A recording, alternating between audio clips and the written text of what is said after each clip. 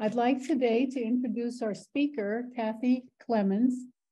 As a master gardener since 2021, she has been focused on sustainable landscaping and use of native plants. She was a co-presenter with Elaine Mills on Keystone Native Plants. Her interest in deer grew from the frequent visits of the local herd to her neighborhood. Kathie's encounters with these hungry animals and the nursery and daycare for fawns next to her in her next-door neighbor's yard prompted her to research deer and learn what to do to discourage them from visiting her garden. And we're delighted to welcome her for this very, very interesting topic today. Kathie, welcome.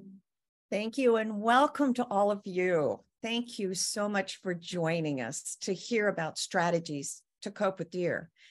Deer are majestic animals and very smart creatures. I agree with Dr. Blasi of Cornell that we need to treat them with respect and have a responsibility to be better stewards of our wildlife. Now, do deer consider your garden to be an all-you-can-eat buffet? It is so disheartening to discover that plantings that you've spent money, time, and energy in adding to your garden have been mangled by these wonderful animals. Deer are clever and often not fooled by our attempts to prevent their munching. And my guess is that you may have had some unhappy experiences with deer. Well, today you're going to learn that there is more to coping with deer than just using deer-resistant plants. You need a toolbox of strategies to help. Today, I'm going to share information and strategies gleaned from university research and practical experience to help you develop ways to outsmart those hungry deer. First, we'll talk about why we have so many deer and what authorities are doing about it. Next, we'll delve into deer biology and behavior to help you make smart and varied gardening decisions. I will show you the telltale signs of deer in your garden, and then we'll explore ways to keep them away and protect your plants, including repellents, scaring devices, and physical barriers. You'll learn landscaping tips, including creative hardscaping, plant choice, and arrangement. We'll talk about native and non-native plants that usually are less palatable to our four-legged diners. And finally, I will share some helpful resources for coexisting with deer and offering a positive approach for gardening in deer country. Have you noticed more deer roaming through your neighborhood? Well, you're not alone. Actually, this is a problem across the country. Let me give you a little bit of history. When Jamestown was settled in 1607, there were approximately 500,000 deer in Virginia. Overhunting of deer in the early 1900s greatly reduced the herds to the point that they were almost extinct. By the time the movie Bambi was released in 1942, there were only 500,000 deer in the United States. Well, Virginia joined other states in reestablishing deer herds for hunting from 1940 to 1980 with really great success. Today, there are 36 million deer in the United States and almost 1 million in Virginia. Why did this happen? Well, land use changed from agricultural spaces to suburban and urban areas, creating an ideal habitat. Deer like to feed on the safe open edges of wooded areas, and home gardens attract them with the abundant food options they offer. Nearby forests and parklands provide cover. Lack of natural predators and human predators allow herds to grow. We do not have gray wolves and eastern cougars hunting in this area any longer, and deer hunting is not allowed in Arlington for sure. And there is no deer management in place in Arlington County. Without predators, a herd can double in 1 year. Attitudes have changed concerning human involvement with nature. According to environmental historian Ralph Lutz, the Disney classic Bambi promoted the idea that human intervention was harmful to nature, and as a result, restricted hunting and the establishment of deer protected areas allowed abundant herd growth. Attitudes changed concerning human involvement, as I told you, and deer reproduce very quickly. 5 female deer and 5 male deer can produce up to 200 deer in just 5 years. And currently, there just are more deer than our natural environments can handle. Plus, deer are very adaptable animals, adjusting to new habitats, diet options. We regularly see that in our gardens. All of these factors allow the deer to reproduce at an equal or higher rate than we can manage. Now, this is a picture of Lacey Woods Park in Arlington, which is a healthy woodland area. It has diverse layers, a variety of trees and plants, and provides food and shelter for wildlife. Now you're viewing a picture of Long Branch Park taken the very same day. This park is experiencing heavy deer pressure. When there are too many deer in the forest, the ecosystem is harmed. Deer are hardy eaters of acorns, leaves, twigs, flowers, shrubs, and young trees each day, consuming 5 to 7 pounds. Anything under 6 feet is vulnerable. Only limited tree species are able to survive. Young oaks are not able to replace the existing oaks when they die. Non-native and invasive plants take over. Birds and animals lose their habitat, and insects and pollinators lose hosts and food sources. The Chesapeake watershed receives excessive runoff because there are fewer plants to absorb the rain. Heavy deer pressure destroys the forests. Deer also have an impact on people and on deer. Large numbers of deer make it easier for disease to spread. While chronic wasting disease is not yet in Arlington County, it has been identified in Fairfax County this year. Human health is impacted by tick-borne illnesses.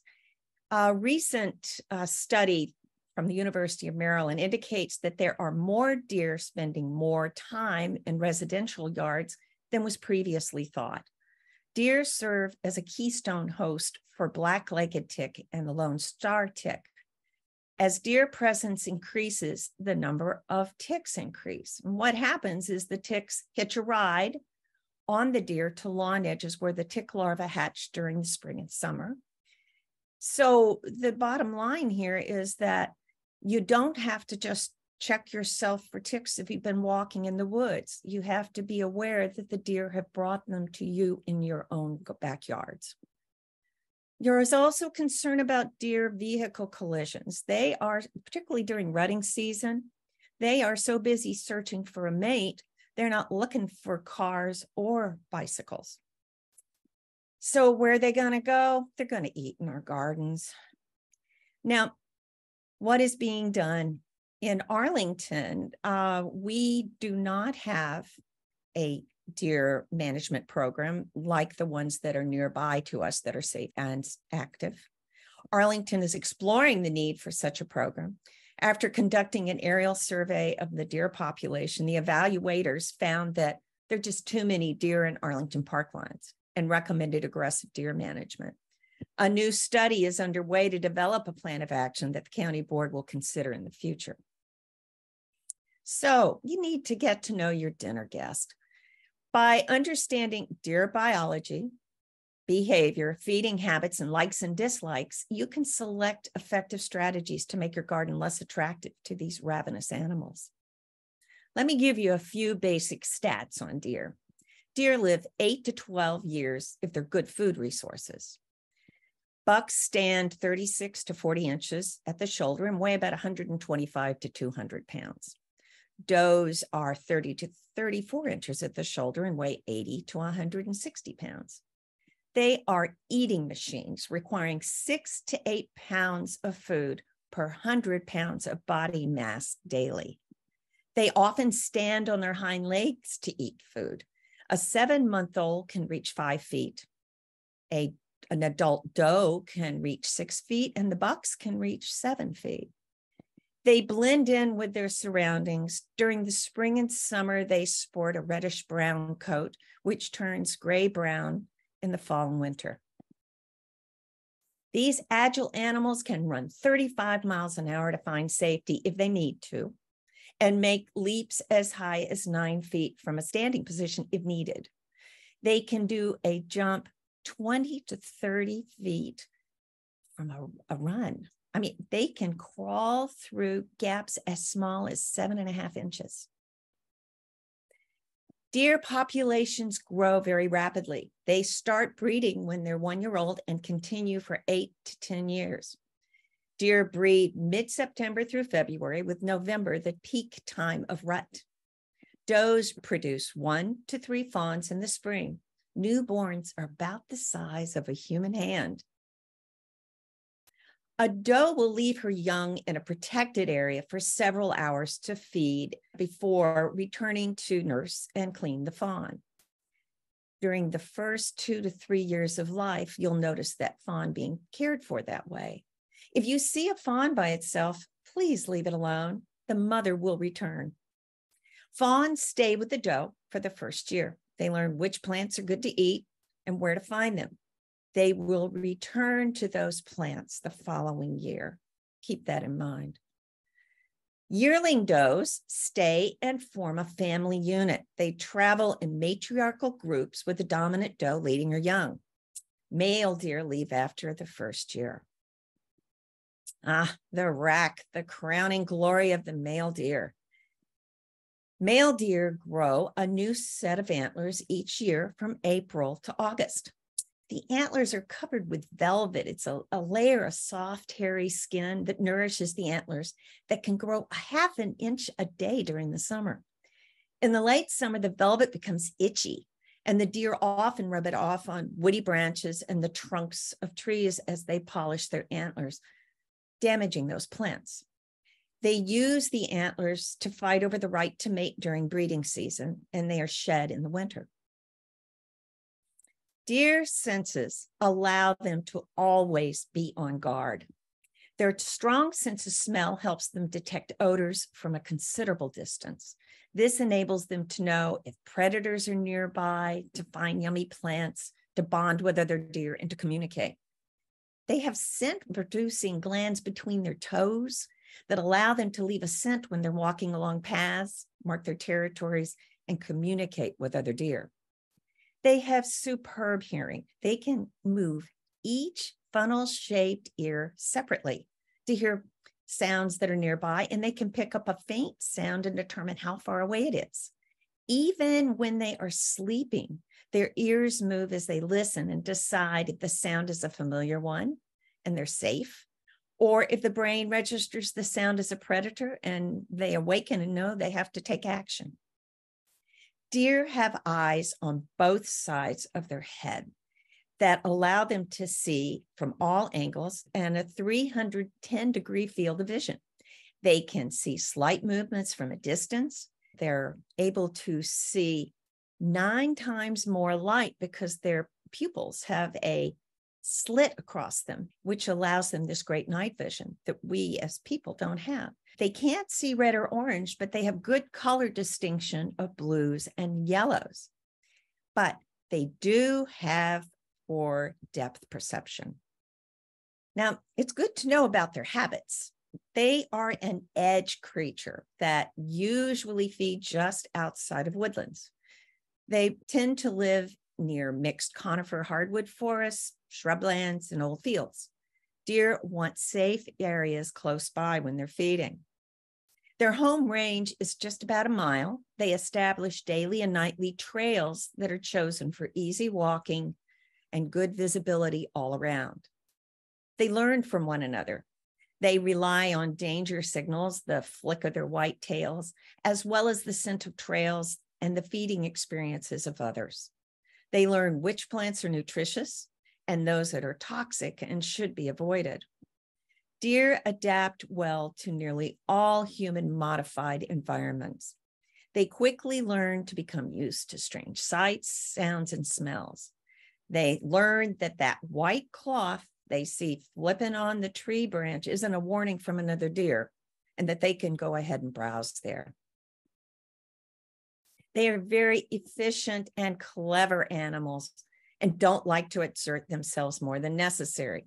They would rather go under, around, or through a fence than jump it. They're cautious. They don't like to jump into tight quarters because they need to be able to make a quick escape. They won't jump into places they can't see because they don't know if a predator might be lurking on the other side. And they need sturdy footing. Now, deer usually come out to feed from dusk until dawn, but they will eat anytime they're hungry. Deer are browsers. They will routinely stop at one plant for a few minutes, nibbling the tops and sides before moving on to another plant. Usually they feed for an hour or so, filling their first stomach before finding a safe place, often a wooded area, to ruminate and chew their cud. A few years ago, they could often be found resting under my neighbor's trampoline. They're seasonal eaters. Certain foods are preferred and nutritionally important during different times of the year. Herd tastes vary by region.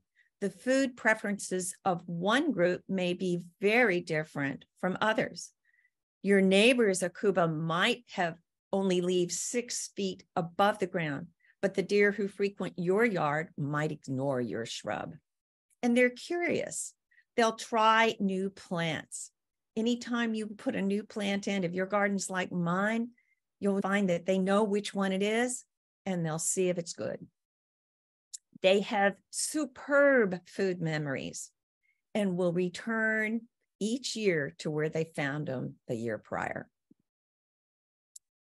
Deer are seasonal animals. They have very predictable behaviors that can inform our gardening practices. In the spring, deer are ravenous, targeting new growth on plants and trees.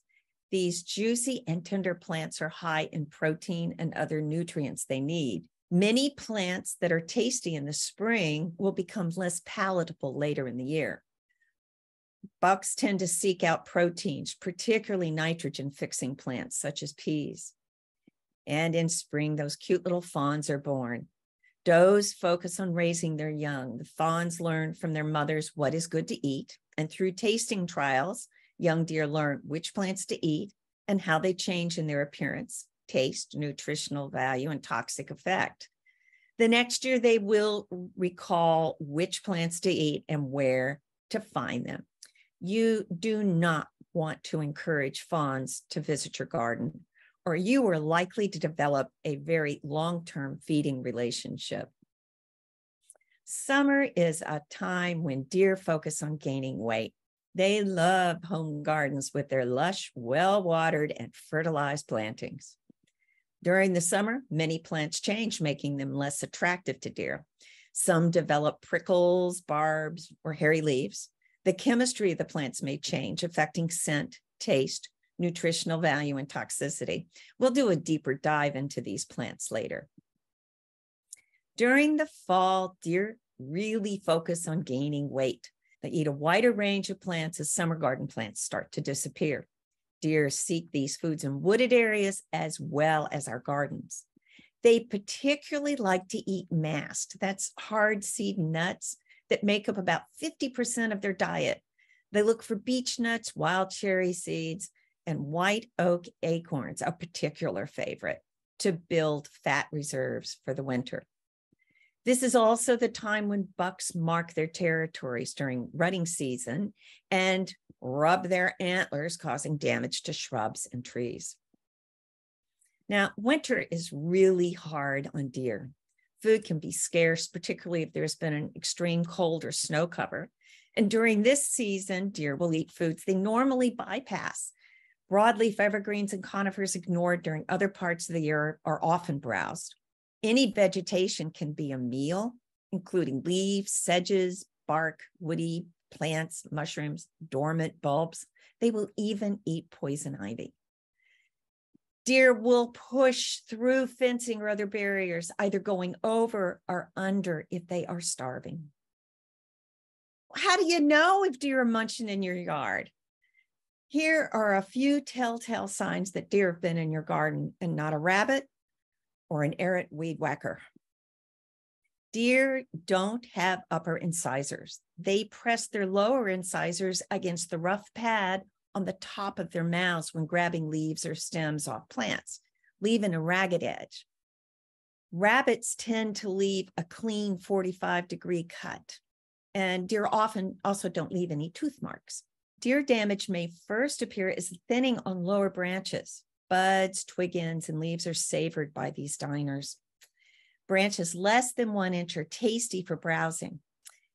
They like to stop at one plant for a few minutes, sampling the tops and sides before moving on to another plant. Plants shorter than 3 inches are often prime targets. You might find some small plants uprooted. Before I go on, I should say that deer often will trample plants as they go around. You may also notice in your garden some places in the mulch where there's a round space, an indentation, or you might see some plants, an oblong space that seems to be bent down. And that's where they may have been taking a nap in your yard. Now, trees have damaged trunks or branches when bucks rub their antlers against them to remove the antler velvet in late summer and early fall. The trees may have vertical scrapes and shredded areas where the bare wood is exposed. This is particularly damaging for the tree as it disturbs the cambium layer, which can lead to the death of young trees. Anything growing from ground level to 6 feet is on the menu. You can see a browse line on plants they continually eat. They may not kill the plant, but the deer can ruin the shape of a tree or shrub. Deer scat looks like black jelly beans with pinched off ends and usually appears in large clusters. Rabbit scat is more rounded and usually has only 6 to 8 pellets. Deer tracks appear as upside down hearts, two-toed or cloven imprints. You might discover deer trails going through parts of your yard. Deer tend to use the same paths each day, preferring easy walking, good visibility, and trails that allow them to conserve energy. If you find evidence that deer are visiting your yard, it's time to get into action. What should you do? You can scare them, but does it work? Deer are often skittish when first encountering new or surprising experiences, but they're very smart and can quickly determine if there's no danger associated with them. Scaring devices seem to work best when there's low deer pressure and they are used for a short time. And it's important to move them around, incorporating movement in the device and using repellents in combination with them. That can improve their effectiveness. A wide variety of auto devices are available in the market to scare deer. Whistles, loud noises, or radios playing talk stations all night really might not be warmly welcomed by your neighbors. Plus, after a few nights, the deer would get used to them and aren't disturbed while they browse on your yummy plants. Now, visual devices such as pie plates or streamers hanging from trees or motion-activated lights might work briefly. The deer get used to them since there's no negative impact. However, I have heard of a homeowner who used a motion detector to turn on a bright light and a fan that inflated a snowman family. While the deer were frightened away, it turned out to be a raccoon crowd pleaser. Moving the blow up to different locations in the yard helped keep the deer at bay. Dogs can also be a possible source of being able to keep the deer away. A barking dog can make it very uncomfortable for them to be there. But after a while, if the dog is tethered, they'll know that they can munch just beyond his leash. Studies have shown they're most effective with an invisible fence, allowing them to chase the freeloaders from the buffet, but it's also better too if they're able to stay out overnight. Now, you have to be aware that in some situations, deer may become aggressive, particularly if a doe is with her fawn, and stand their ground or even charge the dog. Now, I know of folks who didn't have visits from deer when they had dogs, although the dogs were not on patrol. But after the dog died, they started having frequent deer visits. Motion-activated sprinklers may be your best bet to shoo deer away. When it detects motion, the sprinkler sends out a sharp spray of water. It can be adjusted to target areas in your yard or individual plants. You may find that one sprinkler protects a small to medium yard, and you might need a larger one, or rather more than one for a larger area. It's useful to move the sprinkler around your yard every few days for best protection as it changes things up for the deer. Folks who use them feel that it's good to have an infrared sensor so they can work during the night as well as the day. And taller models seem to be more effective than shorter ones since they more readily recognize deer and don't turn on when the wind blows growing plants. Some folks say that the battery-powered units send a stronger spray of water than the solar-powered ones. And they do work very well during the growing season, but they aren't quite as effective when the hoses freeze. My neighbor says that his sprayer allowed him to grow vegetables in his yard for the first time. Repellents can also be an effective way to discourage deer browsing. No products provide absolute protection, but they will reduce damage. Some are sprayed onto plant leaves and twigs, and others are granular and spread on the ground near plants and around borders. Deer use smell and taste to help them find food. Repellents work by providing a bad taste, a repulsive or frightening odor, or both to make plants unattractive so that the deer will go elsewhere. Taste repellents require that the deer taste the plant and repelling them. They would be containing things such as hot peppers, blood, or egg. They are limiting because the deer must eat the plant to know that it tastes awful, and that many other deer may have to do the same taste test, causing more damage to your garden. Odor repellents take advantage of the deer's keen sense of smell and may contain blood, garlic oil, putrid eggs, solids, or predator urine. They can be sprayed on plants or placed on the ground near plants or around the garden perimeter. There are also some products that incorporate both taste and odor, and these are the ones that many experts feel work best. They say that products that contain egg also seem to be very effective. Whatever you use, try to use the right product for your plant. Many are safe for ornamentals, but not safe for edibles. So please carefully read the directions to make sure it's appropriate for the plant you want to use.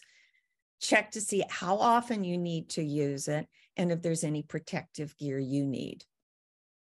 Repellents work best in areas of low to moderate pressure when alternate food sources are available, and consider them in smaller areas of your garden and on plants you value that are high on the deer favorite list.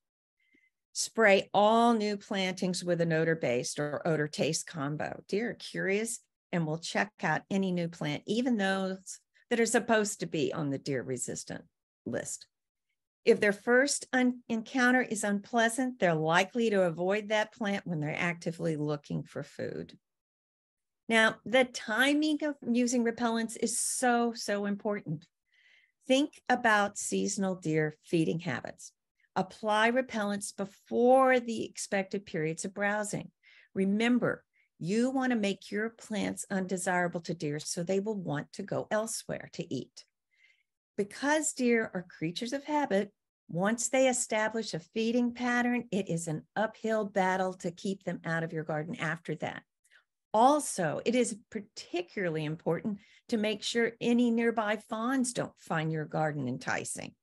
They will continue to visit year after year as they grow with much bigger appetites.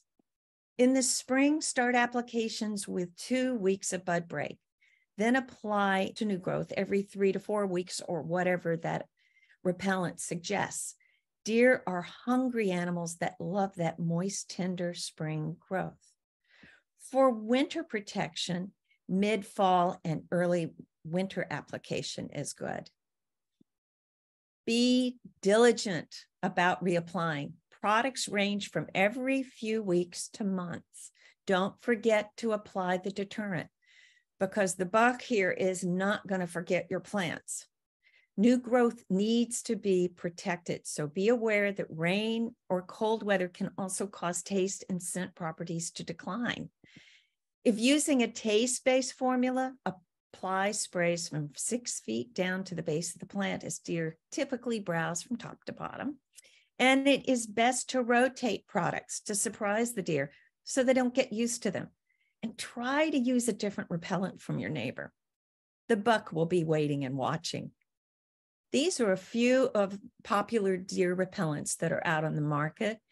There's additional information in your packet about studies that have been done about deer repellents. Many of us like to use DIY things in our garden, and I thought I'd try a few on you. One university suggested spraying a cotton rope with repellent and hanging it at 36 inches around a garden bed you want to protect, or even around the perimeter of your property. Now, the University of Minnesota found a homemade solution that they think is very effective during summer months when conscientiously applied. It is made in a blender first with 3 raw eggs and a cup of water. And then you take that mix out and add water to create a gallon and strain it. Then you spray it on new growth until leaves are wet and shiny. You reapply it every 2 weeks or after rain. They advise that adding any other ingredients would make it less effective. And their study found that it would cover 75% of a gardener's needs at minimum cost. You might want to consider this if you want to be frugal or you've run out of your commercial product. Highly scented soap has been found effective in some situations. A hole is drilled into the soap and it can be hung from trees, shrubs, or plantings, protecting a 3-foot radius. You might find that you need several hanging bars in your garden. I carefully hung soap in mesh bags in my garden in areas I wanted to protect. Within 2 days, 4 of the bags were empty and 3 were missing. Now, we don't know exactly what happened to them, but our guess is that there were raccoons having some highly scented water play. You need to be aware of deer throughout the year. You should be persistent and spray routinely. Notice the weather. Remember, cold weather may limit effectiveness. In winter, deer may be so hungry that they will tolerate the nasty odor and bitter taste to fill their empty stomachs. Use odor and or scare deterrents on the boundaries of your property to prevent deer from coming in. If you notice deer paths on your property, spray or sprinkle deterrents on the paths to redirect them off of your yard. And remember, you're likely to have better luck if you combine deterrents. We're going to move on to barriers. There are several kinds of barriers that you can use to protect young trees and other woodies from serious seasonal damage caused by deer browsing and buck rubs. From August to December, bucks rub their antlers against shrubs, small saplings, tree branches, and trunks to remove that itchy velvet and polish them. This damages the bark and creates lasting scars and structural weakness. Tree tubes or guards protect tender bark from antler rubs. They can be made of polypropylene or corrugated plastic, and they're placed around the seedling's trunk when it's planted. Protection is needed until the trunk is about 4 inches in diameter. Wire cages can be made of metal fencing or heavy mesh to provide protection to smaller, younger plants that are much more susceptible to significant damage from deer feeding. When used with young shrubs or trees, they should be 1.5 feet in diameter and 3 to 4 feet tall. And if you're protecting trees, experts suggest they be 6 feet tall. They are good being used with single plants or groupings. But the main thing to remember is that the cage needs to be tall enough and wide enough to prevent a deer from being able to lean over and take a bite. Plastic netting can protect single plants or groupings. Netting typically works best in areas with light deer feeding. Lightweight polyurethane mesh can be purchased in rolls or packages and used to erect temporary fences around beds, small areas, or containers. Care must be taken to ensure that animals will not become entangled in the mesh. Now, fences are probably the most effective way to keep deer out. They need to be tall enough so that they can't be jumped over, strong enough to withstand deer pushing into the fence, and put in the right place to keep the deer out. Fencing deer out is the only true option for protecting vegetables and fruit. Now, when thinking about fencing, it helps to consider what we know about deer behavior. Deer are confident jumpers of high fences when they have a view of the landing area. They don't like to jump into areas they can't see.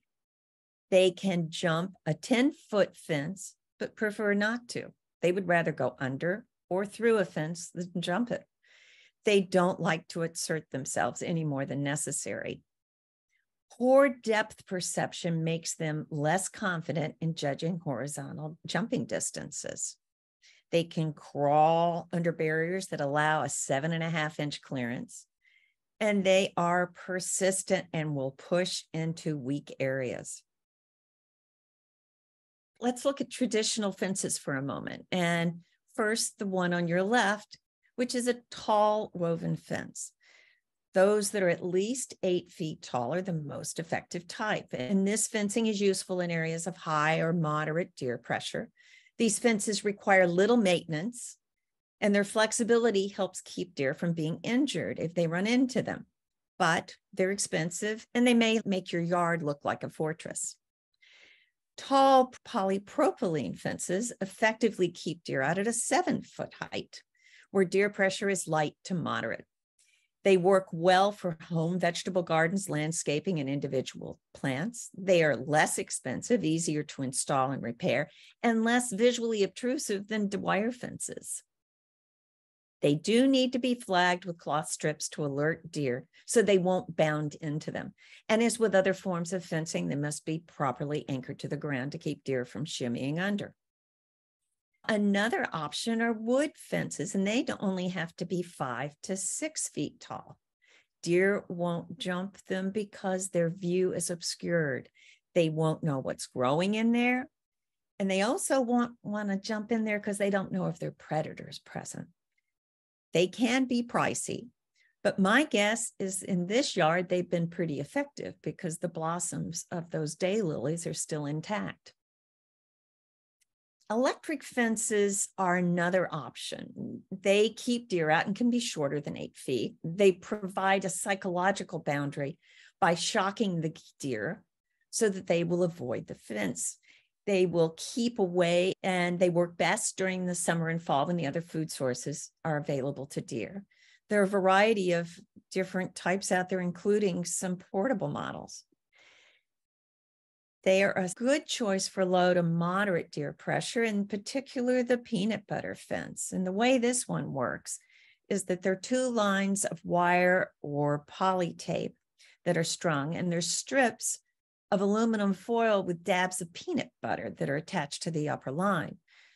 The colorful wire and the peanut butter attract the deer over to the fence, and when the deer's nose touches it, they get a shock, and that conditions them to stay away.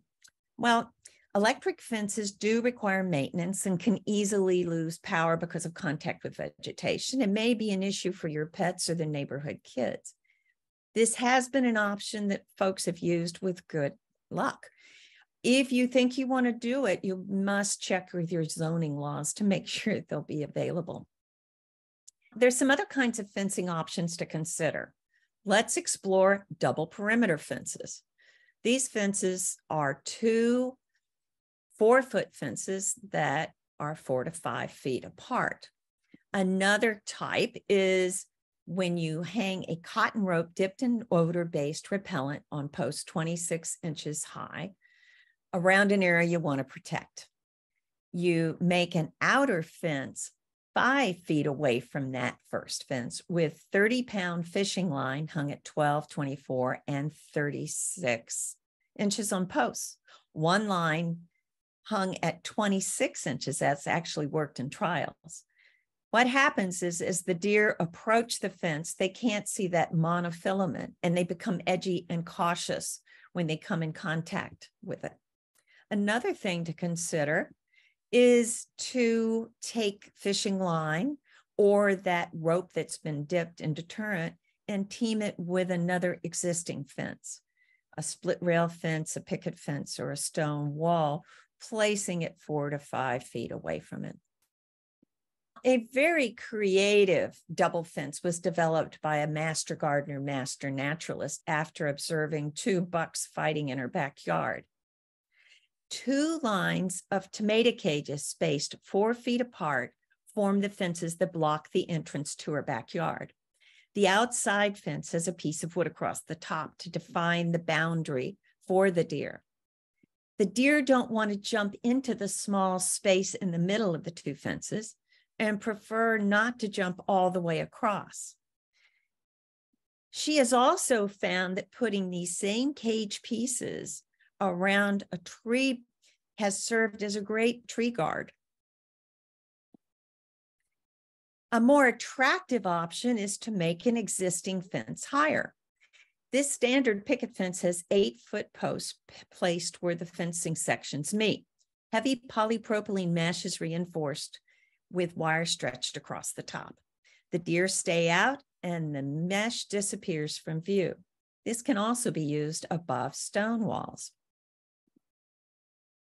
You can raise the height of a plastic mesh fence by adding lines of 30-weight fishing line. The additional lines of filament raised this 4-foot mesh fence to 8 feet. The homeowner added white and metallic strips of cloth to alert the deer to the new height. This vegetable garden fence effectively kept the deer out, and they had a good harvest. Fishing line can make a great visually discreet fence and provide short-term protection for garden beds experiencing low or moderate deer pressure. One fence uses 30-pound fishing weight that is strung around a garden bed 30 to 36 inches above the ground, placed 2 feet beyond the edge of the bed. When a deer feels the unseen filament pressing against its body, it gets anxious and wants to move away. Another option is to string multiple parallel strands of fishing line or paracord around the perimeter of the area you wish to protect, or crisscross them through that area. Some have had success in using paracord around the perimeter of the yard. You can also run fishing line or paracord throughout your bed using plants or trees or garden stakes as support. And consider weaving fishing line around your most vulnerable plants. The University of Maryland Extension Home and Garden Center has done some very interesting work with creative fences and have some YouTube videos that are listed on your resource sheet that you might want to look at. They could inspire some ideas for how you might have some interesting fencing in your own yards. If your garden area that you want to protect is smaller than 8 to 16 feet, you can use a 50-inch high fence to exclude deer. Micro enclosures are small fenced areas that work because deer don't like to jump into a small space. The small space restricts their quick entry and exit. These fences are particularly good for vegetable gardens. We all want to save our veggies from the deer and know that vegetable gardens require sturdy fencing to exclude deer. I want to show you some designs that have worked effectively for some local homeowners. The first one here is using chicken wire and piping to securely keep their tomato plants intact. One face or side of this cage is able to be lifted off so that the gardener can harvest his tomatoes. You can have variable heights for your gardens as well. The lower structure here has tops that can be easily moved for access, yet keeping the deer and other critters out. Garden enclosures can be very interesting additions to your landscape. This garden structure is ready for spring planting. It shows that you can have an attractive enclosure that is architecturally pleasing in your front yard and grow a hearty harvest. You will note that many deer-resistant plants surround it. Fragrant herbs such as thyme and rosemary are another deterrent to keep the deer moving on. Well, no matter what fencing you choose to use, be sure to have sturdy materials and that it is properly anchored. Deer are clever enough to spot any gaps in the barrier designed to keep them out. So, in addition to ensuring the adequate height of your fence, You'll want to make sure there are no breaks in the fence and no gaps at the bottom. All it takes is one little opening and they can squeeze through and all your fencing effort and expense has gone to waste. They are tenacious and will try to push their way through, as they did with this small fence enclosure surrounding raspberry bushes. And be sure to set up any deterrents before deer establish their feeding patterns. Deer can become very persistent once they've discovered the delicious plants in your yard, making excluding deer very difficult. Are there any questions? There were a couple on fencing. Do you know anything about laser perimeter guards and their use with deer? I don't, but let me check into that. I'll see what I can provide for the addendum. A question also about electric fences. Do you know how strong the charge is? And is it dangerous to humans and pets? I know that it is enough of a shock that the deer are very aware of it. I don't think it is dangerous for pets and children if it's not something that injures the deer, but that is something else I will look into. I think a big thing on that is making sure that you are allowed to do it within your community, that you need to check with zoning. Okay. This one kind of made me giggle. Do you know how predator urine is collected? I don't. I've often wondered about that. I know, the mental image is... That might be something to research for the addendum. Okay. And another listener commented that they've used milorganite, which is a nitrogen releasing fertilizer, around their hostas, and it's kept deer away. Does that make sense to you? I have heard about that. There have been mixed studies with that, but I do know that there's some people that actually put it in to little tea bag packets and put it around their plants. And I have heard that too. I personally have tried it and I didn't find it very effective, but other people have sworn by it. Now we're going to move on to thinking about landscaping and how to make smart landscaping choices. Knowledge of deer behavior, learning how to divert their attention away from your plants and making it more difficult to get into your garden will help you create a space that is less inviting so that deer will pass you by. Now, if you want deer to come to your yard, do these things. Have lush plantings of well-watered, fertilized plants. Use their favorite flowers and shrubs, and be sure that they can easily be seen. Plant in an open area with nearby cover. To deer, this landscape will have neon lights flashing, eat here. Now, let's think about some ways that we can change our landscapes to discourage deer. First, consider your hardscape. A carefully planned garden can be quickly changed by a nighttime visit of a hungry deer browsing one shrub in a hedge or ruining a focus point. Include edible aspects to your design. Consider focal points such as stone walls or water features that might be interesting in your landscape, but can't be eaten by the deer. These structural pieces are important because they provide stability and order to the garden and can draw the eye away from any deer damage that might occur. Create seating areas as a focal point. Bird baths and gazing balls are also lovely and edible additions to the garden. Any nearby deer nibbling is not as noticeable with these attractive visual distractions. Containers can be a great asset to a garden with deer visitors. Place them near the house, on your front porch, deck, or patio near human activity. Locating them near paths or busy areas may make them less likely to be eaten, but there's no guarantee. Even if deer devour the flowers in the arrangement, the plants can be replaced. You might want to consider using repellents with your ornamental plantings. This is also a place to grow veggies in containers. Vary your garden terrain. Deer don't like changing levels, particularly when they're on the run. They are comfortable walking up and down sloping ground, but are very uncomfortable jumping from level to level. Change the area by creating berms or sunken levels to make your yard more difficult for deer to manage. Focus on the entry points of your garden. Think of ways to discourage deer from coming in. Berms are particularly helpful at entry points. You can plant different flowers, shrubs on berms to provide extra height to hide the garden beyond. Deer won't want to enter if they can't see what's in the garden. Construct terraces on steep slopes in the garden to discourage the deer from those areas. Stairs are another great design deterrent as they dislike climbing steps. Create horizontal barriers at entry points. Deer don't like to walk over unstable rocky surfaces.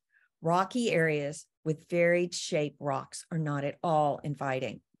Some people have had success with creating 6 to 8 foot borders of large rocks to prevent deer from entering their gardens. Now, you can create horizontal barriers similar to the cattle guards that separate fenced pastures by using cinder blocks and wire. What you do is you position the cinder blocks on the ground and place wire across them. You can provide a protective square or rectangular area around a planting or a tree or an entrance. And what you do is you place the chicken wire on top. And when the deer step on it, they don't like the uneven footing as they sink when they walk across it. And if you put the larger wire on top, their feet don't quite go through it. So once again, it's very uncomfortable for them. Some folks who have larger properties like to put stacked wooden pallets at the edge of their garden areas to prevent deer from entering. You can hide the view using fences and shrubs together. You plant shrubs on the inside of a fence so deer can't see the landing area, and then line the bottom with wire mesh to keep the deer from going over the fence. Remember, if they can't see in, they won't know what yummy plants are there.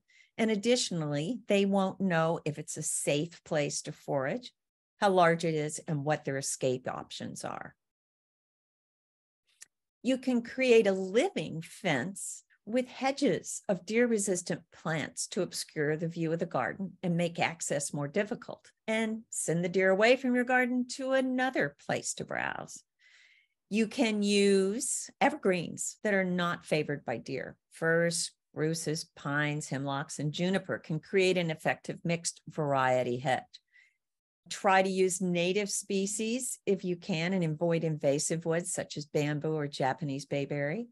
And you can also mix evergreens and deciduous plants together. There are advantages to using mixed hedges. If you have a hedge with the same variety, one heavily damaged plant enjoyed by a deer will be very obvious. However, if you have a variety of foliage and shrub forms, it can help disguise any damage that might happen, and it may also help the plants to deal with disease better. Think native species to benefit wildlife in your choices. A strategically placed hedge can hide entry points to the garden, forcing deer to go around rather than directly entering it. It can also steer them away from approaching your border plantings. You may let them go to one area of the yard away from the places that you want them to be.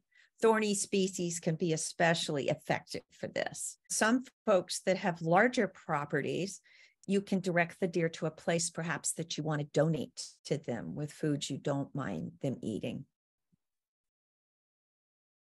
Now, you can create planting areas or zones around your house and plant more desirable plants near the house. These areas of heavy human traffic might help discourage the browsing. This is where you might want to grow plants that deer are most likely to damage. And I would encourage you then to either use fencing or to enclose it, or repellents to provide additional barriers if needed. In the middle zone, you can use plants that are moderately deer resistant. In the furthest zone, plant the most deer resistant plants. This is an area where you might do very little to reduce browsing. Alternately, you could have plants you know the deer like, but you don't mind them eating, hoping that they'll stay there and ignore the rest of your garden. You might want to plant the perimeter of your yard with strongly scented herbs and flowers that will deter the deer. Deer don't like to be near strong scents. Highly scented plants make it difficult for them to recognize the scent of nearby predators. Throughout the garden, aim to have a diverse range of species, including natives. Now, you can consider deer when you're laying out your garden. Think layers.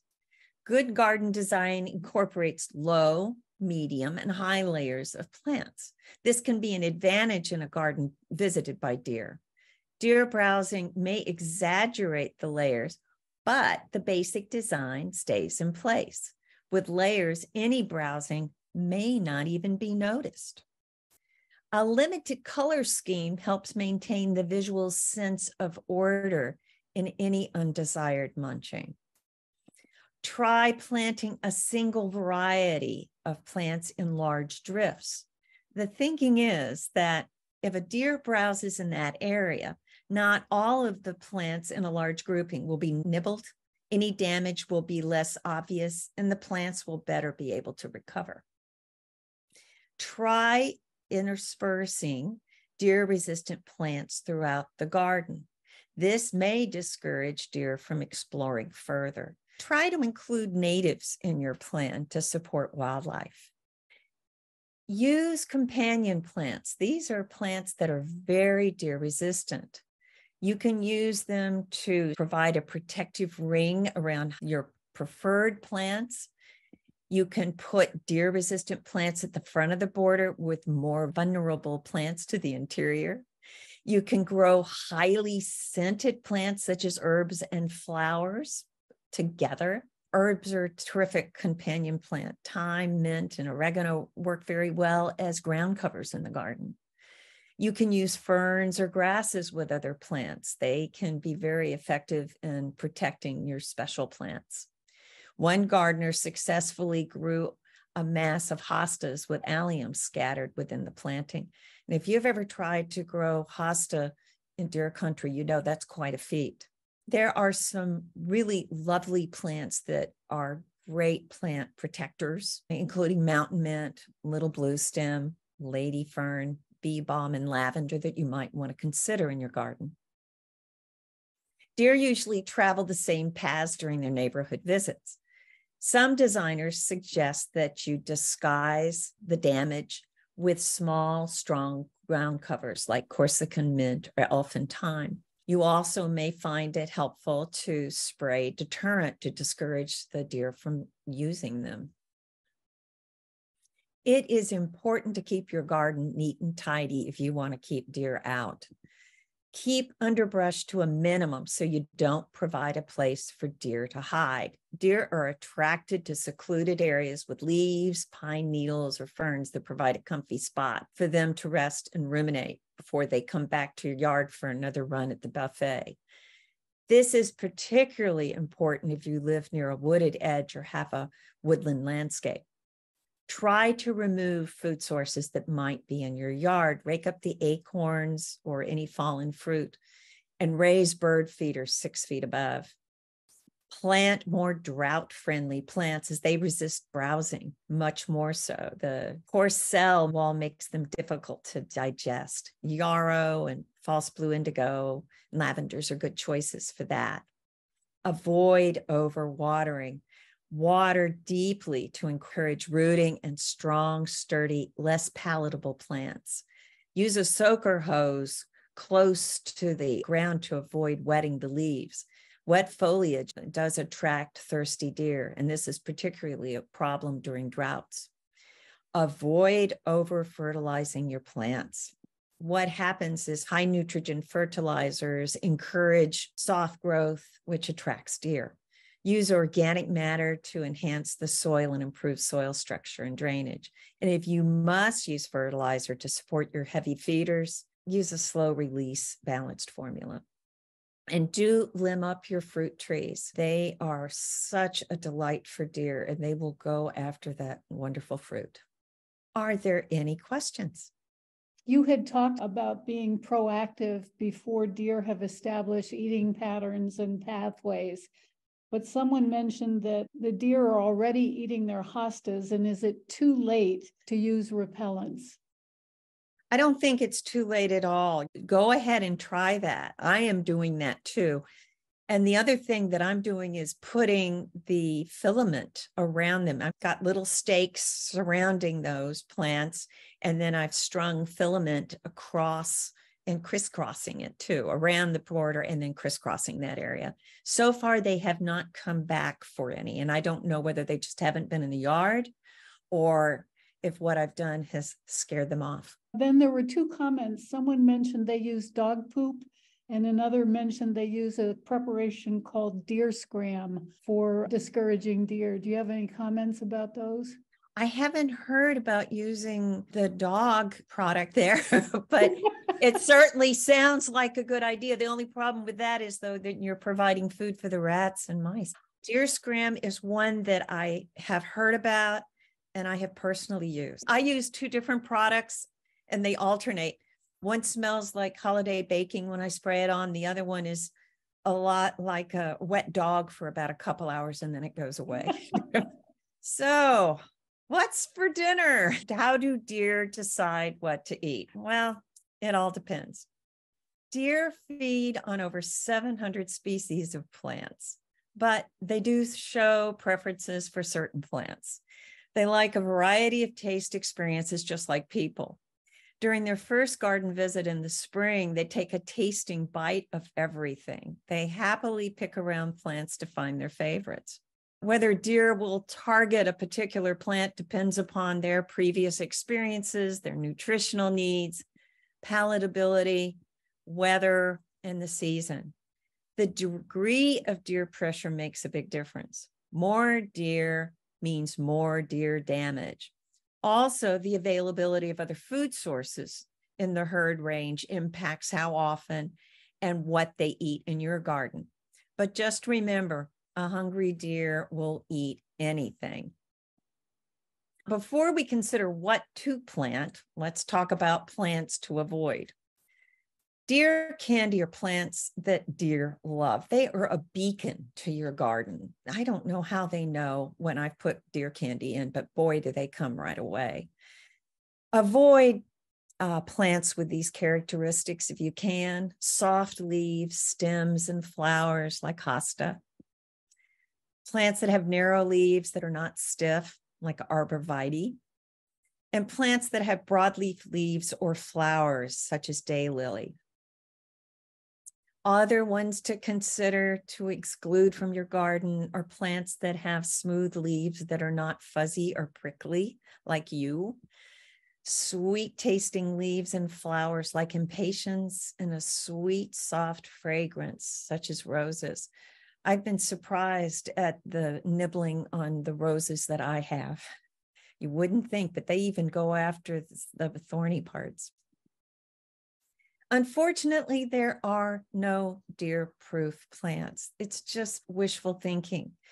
No plant is safe under all conditions. Rather, you can think of deer-resistant plants as plants that deer are less likely to eat. They may nibble them, but most of the time they don't destroy them. Seasonal needs impact what plants deer target. Know, too, that deer have their own preferences. Each herd likes certain plants, and they learn from each other about those plants. The plants that are being eaten a mile or two away from you may be ignored by the herd in your neighborhood. So talk to your neighbors to see what nibbling is going on in their yards. Use local plant guides to help you make wise choices for your yard. And be smart with your selections. If deer continually eat a plant, even if it's listed as highly deer resistant, don't use it. Also, look for plants that deer are less likely to browse. Now we'll move on and look at some plant characteristics that make them less likely for a deer to go after them. Strongly scented flowers and foliage interfere with deer's sense of smell, confusing them. They need to be aware of the presence of a predator and don't want to be near these plants with the strong aromas. Bearded iris and rosemary and boxwood are all good options. Herbs such as rosemary, mint, sage, and lavender are great choices, along with onions and chives and garlic. Other scented plants they tend to ignore are catmint, sweet alyssum, lantana, bee balm, Russian sage, mountain mint, spice bush, and calamint. Deer learn to avoid certain plants from their mothers or their own bad experiences. Some of these bitter tasting plants contain alkaloids that are poisonous to deer. They include daffodils, bleeding hearts, and Christmas fern. False indigo, poppies, and snowdrops are not tolerated, and most ferns also fit this category, as well as yarrow. You can add oriental poppy and euphorbia to this list too. Deer don't like sharp edges on the plants they eat because it causes irritation. They're difficult to digest. These native grasses and sedges are usually ignored by deer. Muley grass and bloom sedge are attractive structural additions to the garden, and some people will surround preferred plants with these grasses.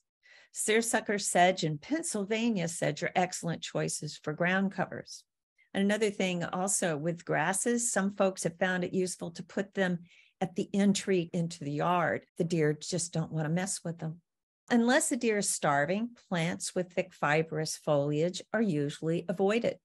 These are very hard for them to digest, and plants in this category include peony, hellebores, and Adam's needle. Other plants to consider: iris, leatherleaf, and arrowhead viburnum. Deer are not attracted to gray-colored plants. Gray plants such as lungwort, dusty miller, and Russian sage are usually ignored. Deer steer clear of plants that have pungent aromatic oils in their leaves, including basil, lemon balm, and sage. Spiny, bristly leaves or stems are not preferred.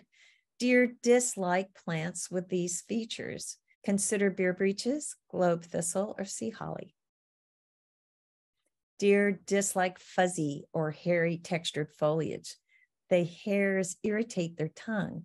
If you're wondering if a plant will be desired by the deer, you can put it against your wrist, and then if you feel soft or fuzzy hairs when you rub it, you can count on them not liking that plant. Lamb's ear, brunera, and yarrow are such plants, along with lady's mantle, flowering tobacco, and ageratum.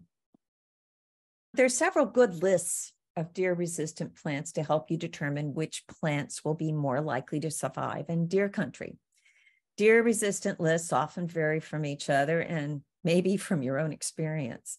Keep in mind that deer tastes do vary by herd, by season, by availability of more appetizing plants, or the lack of options. Be sure to use these references from your local area as much as you can, as there may be regional differences in deer preferred plants. These references are more likely to fit the patterns of deer eating near you. And try to select plants from the rarely damaged and seldom severely damaged categories. Several sources of deer-resistant plants are listed in the resource pages accompanying this presentation.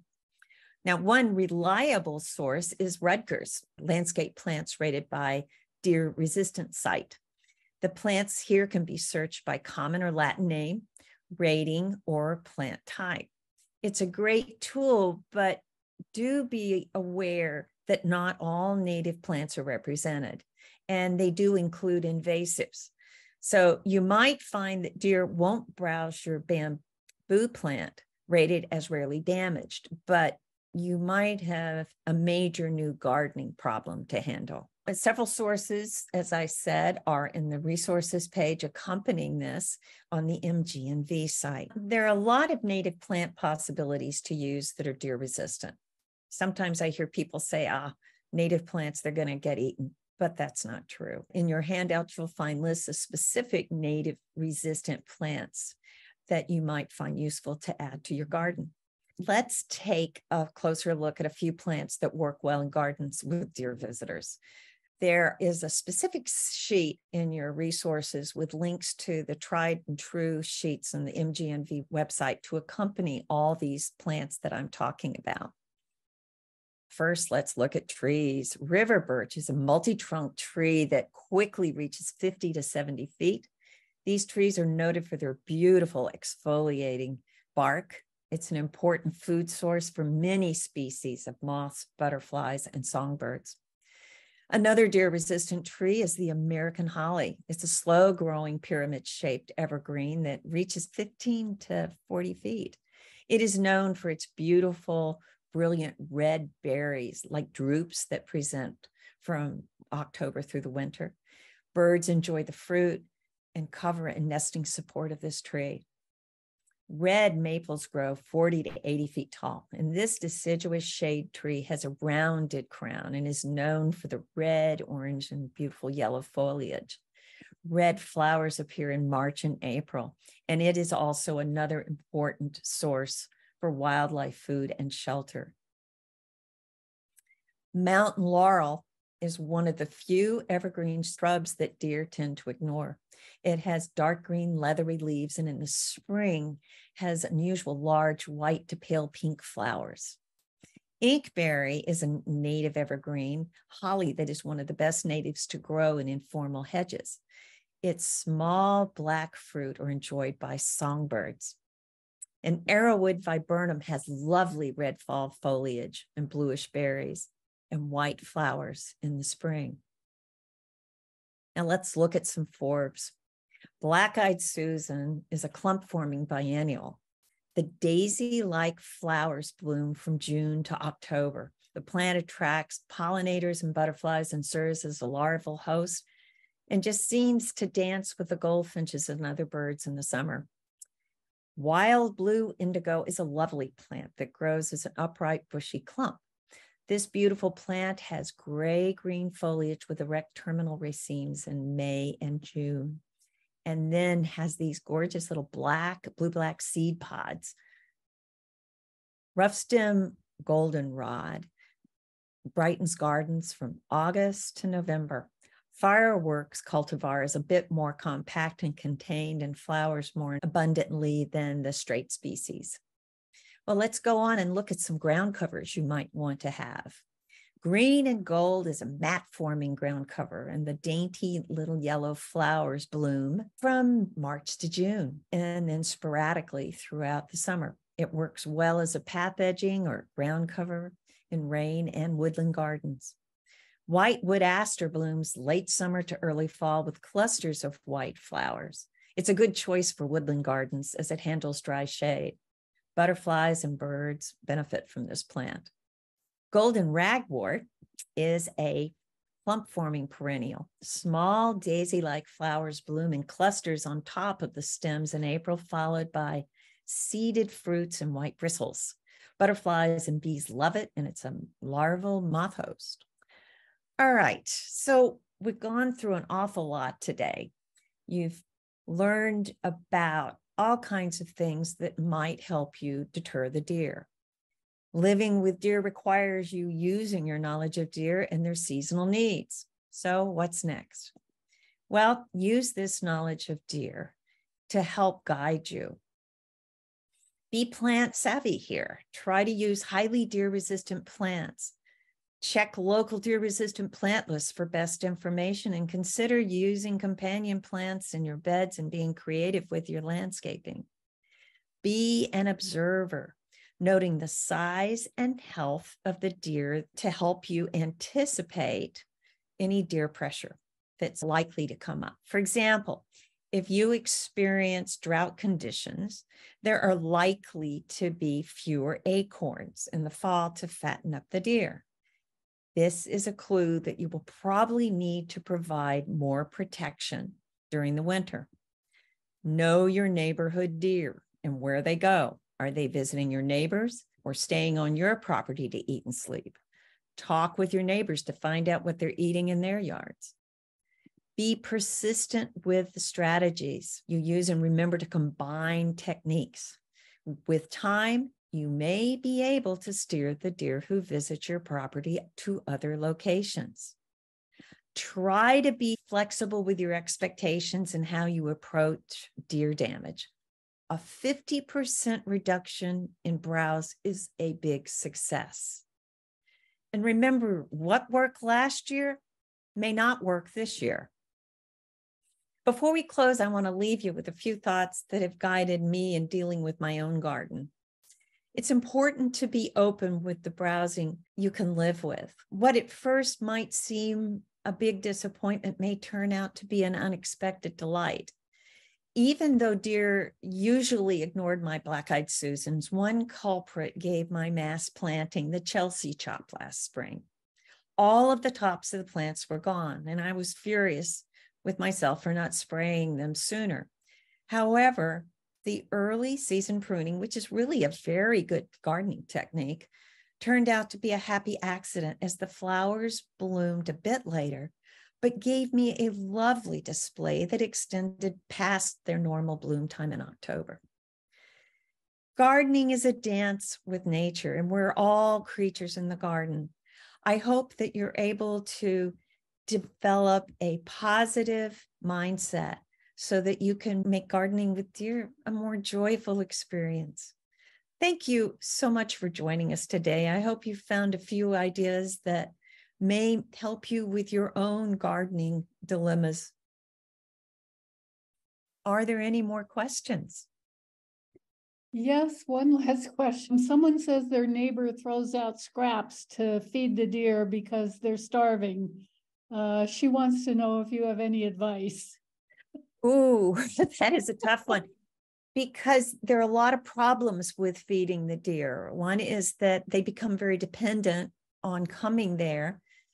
Deer are then congregating, and when they congregate like that, it is not good, because when you have a grouping, there's a better chance of disease being spread. I know that it is highly advised that people not do that. She might want to get advice from possibly Animal Welfare League. I will also do some looking to see if I can provide you with some resources in the addendum that would give you additional information to share. I think a lot of people think that feeding the deer is a good thing, but we don't want them to become dependent on the foods that we provide them. We really want them to be able to find foods in the parks, which I know is difficult in some areas, and to be able to do it on their own. The kudos are pouring in. This was an absolutely wonderful, comprehensive review of deer biology, barriers, and good plans for deer. I just learned so much, and I'm sure everyone else did. I encourage you to look at the resources in the one list. Has a lot of information that I thought might be useful to you. There's some articles on how to create some fencing. There are the videos I told you about.